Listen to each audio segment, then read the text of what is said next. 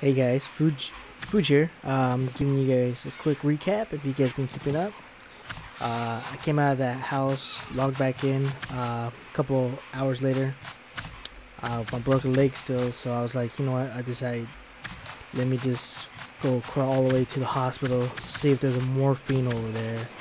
Probably get a lucky pick, and just take my chances. I got nothing else to lose. So that's what pretty much I was just doing in this video.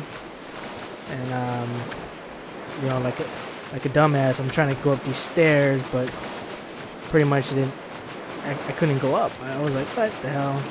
So pretty much you could climb up the stairs from the end, right?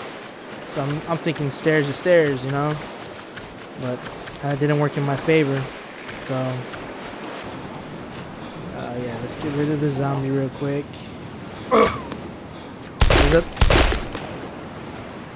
Just to let you guys know, there's a lot of parts that I took out. Reason for it was a very long video, and I really didn't want to give you guys a video just 30 minutes of crawling, right in the ball sack. Got it. So I just cut down to the chase and just give you all the killings that I've done to kill the zombies.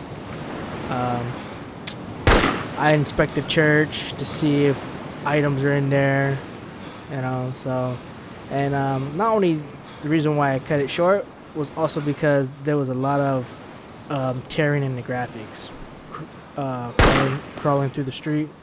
So pretty much it was a lot of white tearing, so I really didn't want to give you guys some of that shit. Oh, like a pro. So pretty much just cutting it short. Just giving you guys a recap on my survival in DayZ. Hopefully,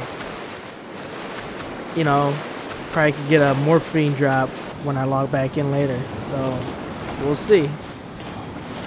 Oh, good. Good choice. Good choice. Left me a shotgun so I could blow my brain out, bitch. Alright, guys. Fuge out. I'll see you guys next session.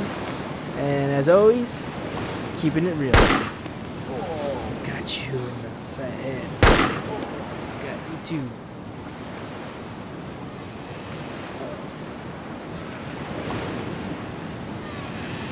Somebody's throwing up. Alright, that's it. See you guys later.